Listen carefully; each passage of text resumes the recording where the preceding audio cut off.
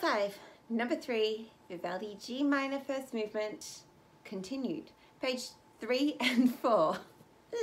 Page 1 and 2, already done that. If you need to go find it, go look for it. I'm going to start at the last tutti. So, da da da da da da yum, the bottom of the second page. And let's have a little playthrough of that tutti chunk until we get to the solo.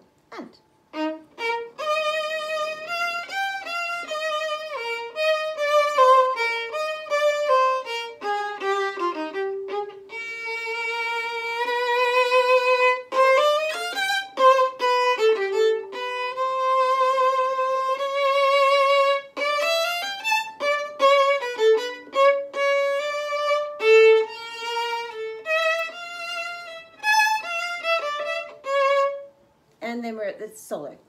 I don't think there's anything too nasty in there. Maybe just watch out for the A flat at the top of the page.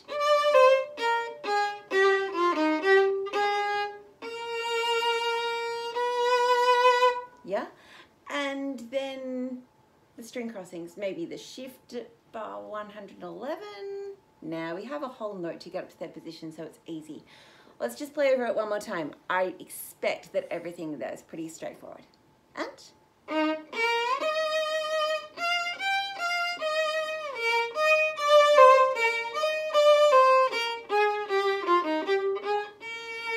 wide vibrato here. Same thing, mild, widen it.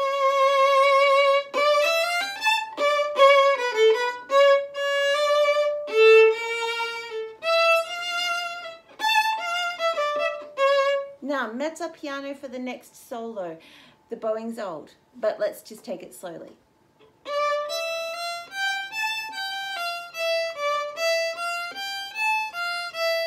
Next bit.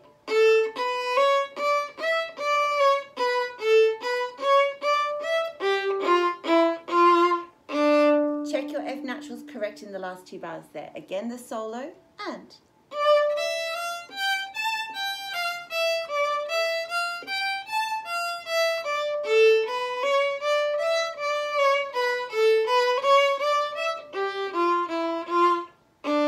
And the smaller your bows are, the easier this is to play. If you're using a lot of bow, it's really hard to stop and cross.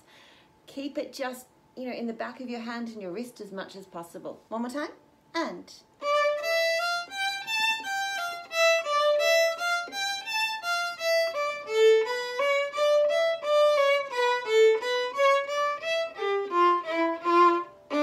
One more time, a little faster.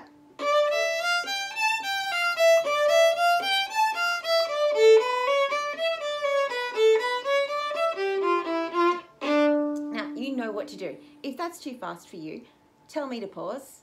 You go practice it 10 times. Then come back and we'll do the next bit. During that rest, you're going to hop into third position and get your dolce tone on. So strong tummy, light bow arm. Let's do that again. F sharp, listen into that note. One more time, really sting those staccatos. Ready, and. Shift down to second position. We want an E natural, so it's got a ring. Again, second position set. I was a little flat, I'm sorry about that. Again, ready, play. One more time, ready, play. Let's play the third position one, then the second position one. Ready, bar 119.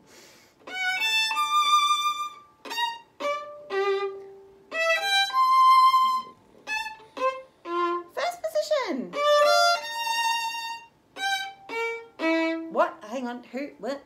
Oh, let's be careful there of the second finger crossing over. B flat, cross over second finger.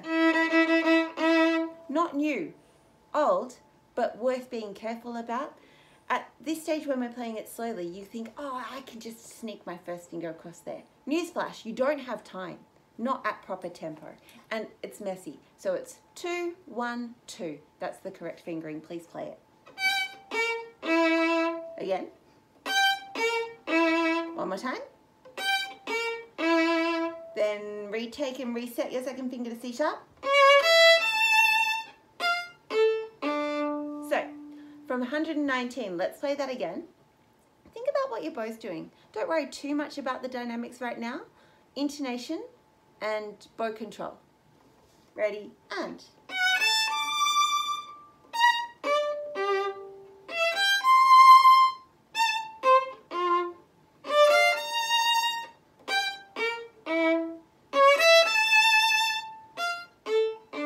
Did you see it? I'm doing sneaky retakes at the end of every phrase. So when I play da da da, up, down, up, fly, da da da, up, down, up, fly, da da da, up, down, up, fly, da da da, up, down, up, fly. That kind of feels stupid, but it's actually worth doing without playing anything because you get the hang of what your muscles are meant to do. Helps a lot. Ready, play. I am at the tip. Fly. Tip. Fly. Tip. Fly. Fly, because, oh.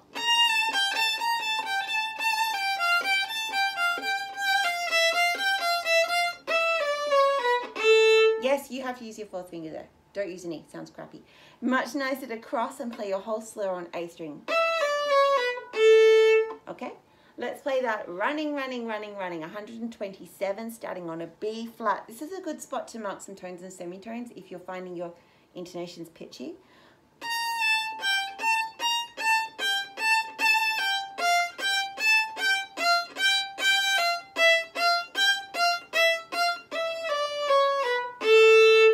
Now, I know it sounds bizarre because there's a lot of ringing notes in the second bar of that, but that's usually the bar that's out of tune. And it's usually out of tune because the fingers are all tones apart. It's worth practicing it and it's worth marking it so you don't stumble. Start again from the 4, 3, 2, 3, 127. Tones.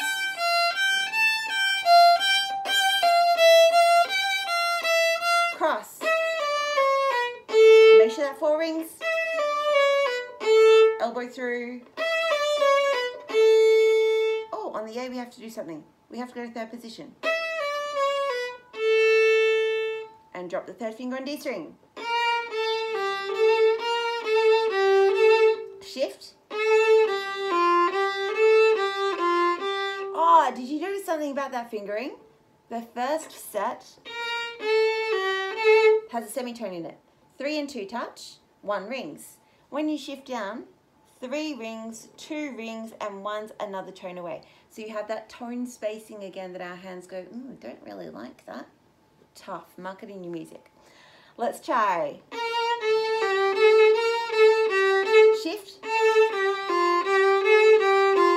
Ready, go. Shift. Again, I'm stopping so that you can shift accurately, but obviously we want to kick that gap out. Shift. Again, let's get rid of the gap. Go.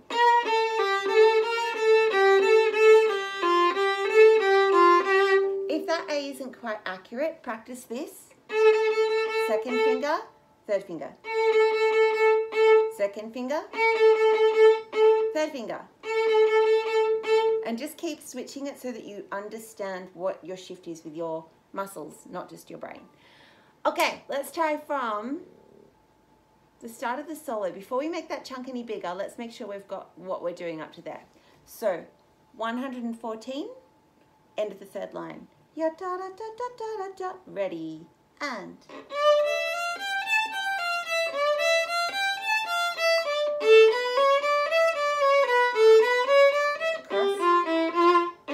Take a breath. Fly. Fly. fly, fly, 4,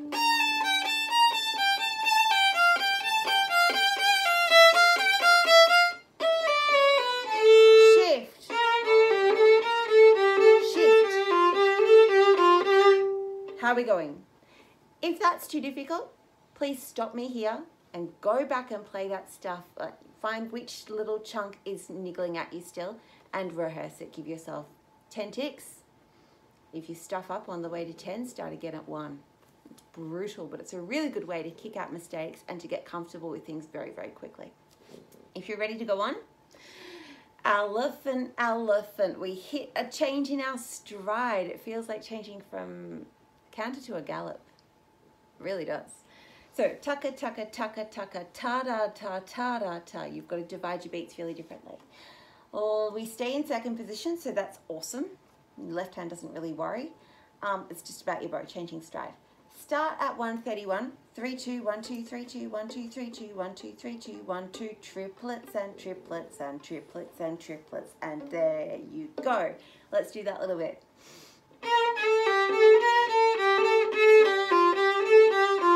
Elephant, elephant, elephant, elephant.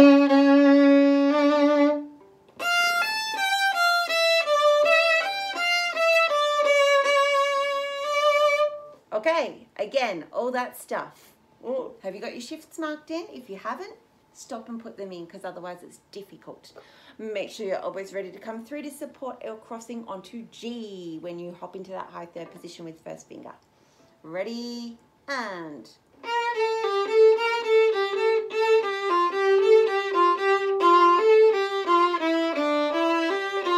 shift and cross. Shift and cross. Shift. Cool. So just make sure that you're always using the open strings as your shifts. This is Vivaldi. Happens all the time. One more time. Same spot, bar 131, tucka, tucka, tucka, tucka. Elephant, elephant. Shift and cross. Shift. Now I'm in second position and I need to get to fifth. This is something you're going to want to rehearse. What's our ghost note? Second finger moving into fifth position is going to play as a G natural. So let's practice.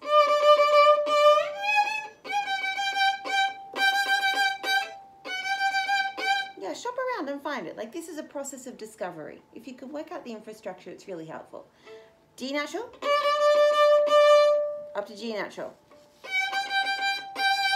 You can play them in first position. If your ears are having trouble. Remember, as always, that when we are shifting to fifth position, our hand comes around the violin, so we're not facing palm reflecting nose anymore. Palm is now reflecting like the body of the violin. So if I have sometimes drawn a smiley face on the back of my hand in lessons, you don't see it in second position, you don't see it in third position, but fourth and fifth, hello, you're going to see that smiley face in the back of my hand. Not because my violin's coming across, but because my hand's changed its center of balance. So let's play the D to G second finger. Ready? Second position, second finger. Fifth position. Again. As you're coming up, you only want the tip of your thumb and your tip of your second finger. There. Okay, that kind of works. Ooh, nothing else is touching. I'm not squeezing. I don't have the back of my first finger on. I have lots of oxygen around my violin, and that's how I can move really easily. So I go from second position, hoik my hand around, and just my thumb and the tip of my second finger are touching. That's all. Nothing else is touching my violin. Again.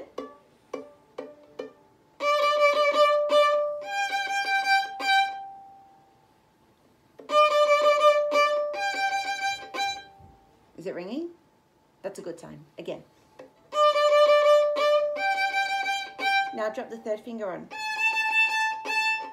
should resonate. It's an A natural. So we should get a sparkly sensation off that note. Ready, go. One note each. Again. Again. One more. Feel free to tell me to stop talking, i.e. press the pause button and do it 20 times yourself. When you've got it, let's take the second finger out so we hear da, da. But we don't want the second ghost note in the middle. We just want... Oh, sorry, pitchy. I'm moving on my second finger. I'm dropping the third finger on when I get there.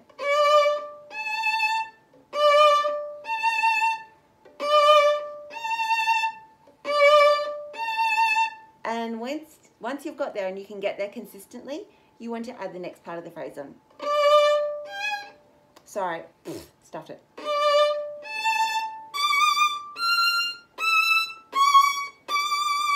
Whoa.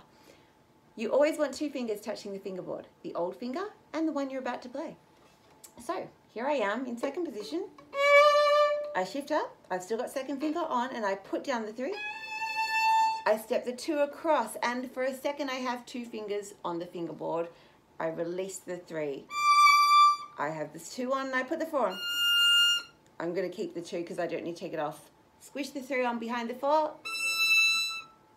Squish the 1 on behind the 2. Put the 2 down. So you can help yourself here by marking the semitones across the strings. When you play...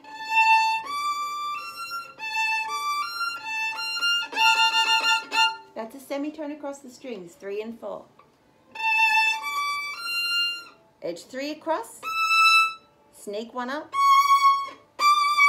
the 1 and the 2, C sharp and D natural, semitone. So don't be scared of writing that on your music, it really helps. Then you escape and you come down. Dead easy. Getting into 5th position takes a little work. You'll remember that we just practiced it a heap in the second piece of book 5, right? When we played...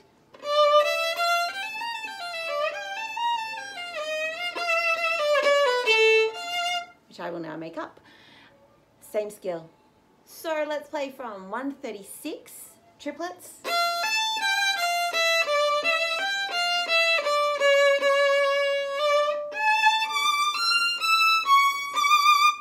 That's what we're going to practice. Ready? Play.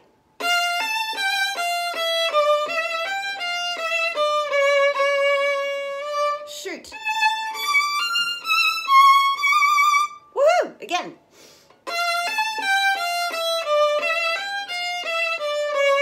Squash. Shift. One more time for good luck. And...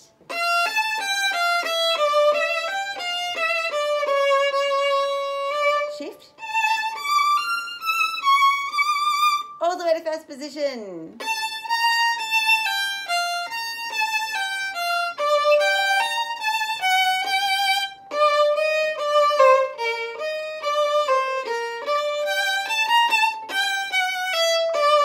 And I bet you didn't even notice that that was a tutti section. No, you did, because you've already highlighted all the solos and the tuttis in your music. That's really helpful. If you haven't, do it now. Feeling good? You can either stop here and go practice that page, or we can continue on. 4th page.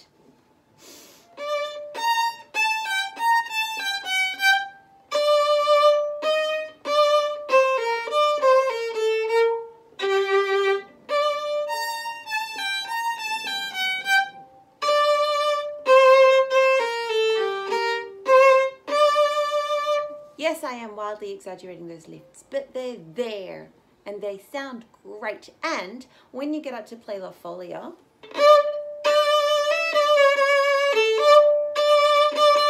will be dead easy because you've developed the bow control here. I think taking your bow off and putting it on again is a hugely underrated skill. It's really important.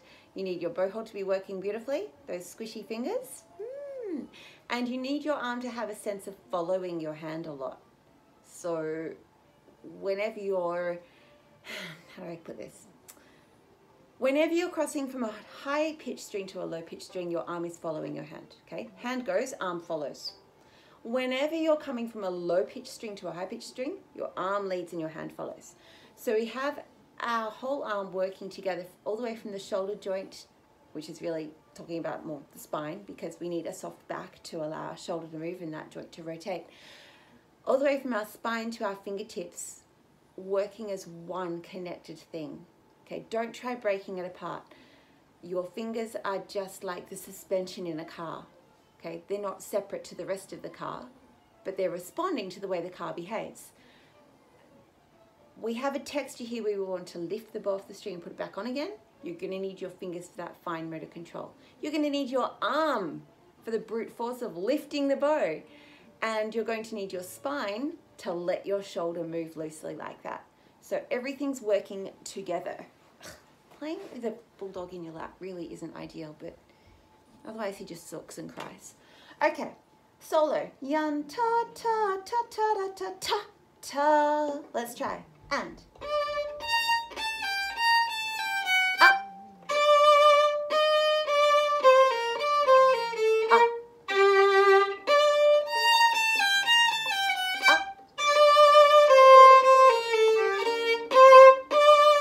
One more time to make sure you have all the slurs in the right spot. I strongly advise highlighting them if you haven't already, because they often go weird in this book. I don't know why.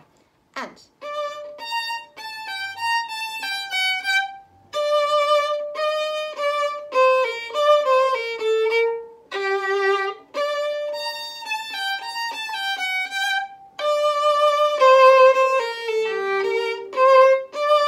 keep your dolce on.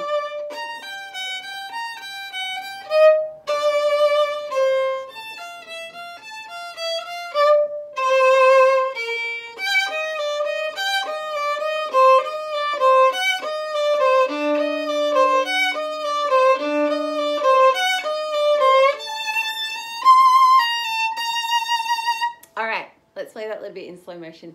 We've gotten up to bar 161 and it's 2, 4, 3, 4, 2, 4, 3, 4. Make sure you've got nice tight semitones.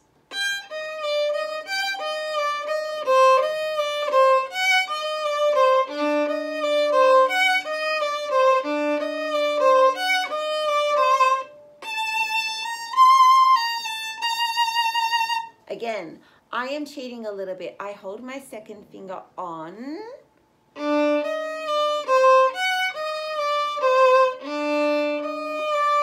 So that fourth finger is coming on supported.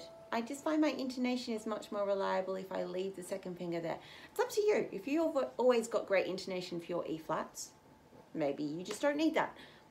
I think it's a reasonably good idea to keep it there. Let's go again from the upbeat to 161. 1, 2, 4, 3, 4, ready, and.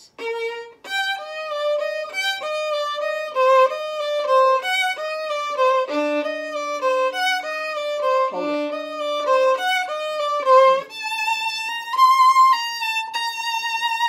If you've got that, let's keep going. If you haven't, you know to hit the pause button and practice it. And.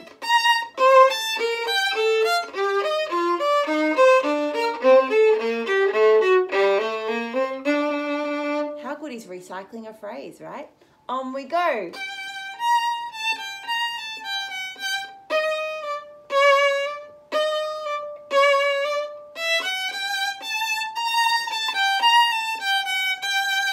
Cross.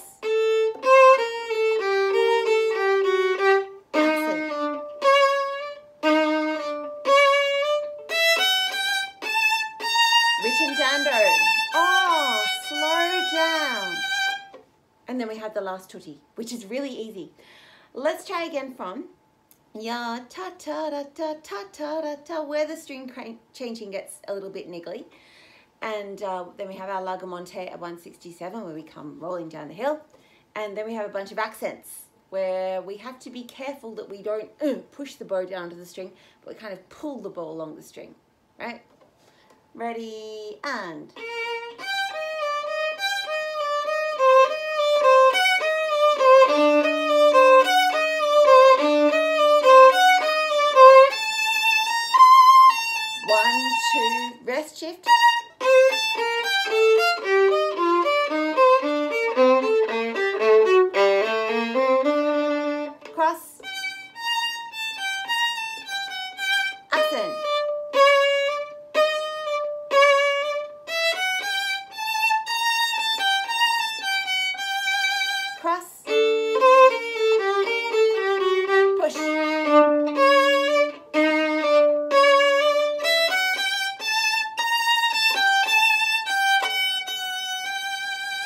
Last tutti.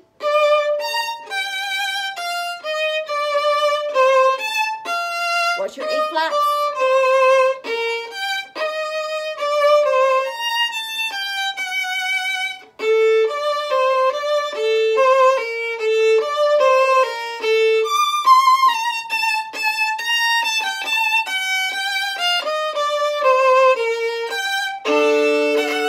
Get the G and D under your bow. Secret. You know 90% of this piece already. Possibly even 99%.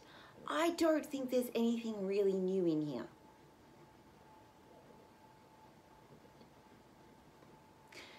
It's kind of like Gothic Gavotte. This is a piece that says, have you been paying attention? Have you actually learnt all the stuff we've introduced you to? Like Gothic Gavotte is a fact checker for book 1. Have you actually learnt how to move your second finger accurately from natural to sharp? Have you actually learnt how to stop and cross? Have you actually learnt how those slurs cross strings? This is kind of the same thing. This is, have you actually mastered your Vivaldi A minor concerto? Have you actually got the hang of accents and smooth slurs and staccato slurs and huge crossings and huge shifts and small shifts, because they're often the hard ones. But I don't think there's anything new in here that you've never done or seen before. If you can find something, please tell me. I'm happy to be corrected, really, really happy to be corrected. But I'm pretty sure that you know everything in here already. Most of the answers to this piece are either in Vivaldi A minor or in book 3. Yeah, true story. And if you find anything in here that you've never come across, please tell me what it is. I would love to know. Good luck.